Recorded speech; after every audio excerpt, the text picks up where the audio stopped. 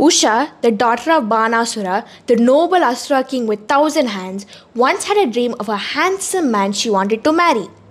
Her friend Chitralekha helped her identify the handsome man.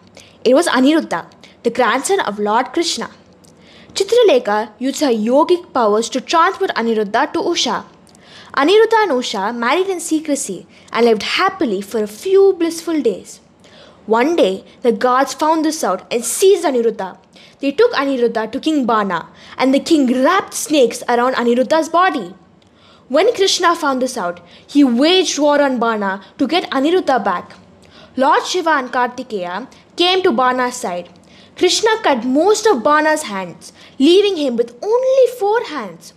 Finally, Bana allowed Usha and Aniruddha to go back to Dwaraka with Krishna. You can read more about Aniruddha's story in detail in the Amar Chitra Katha's Epics and Mythology series.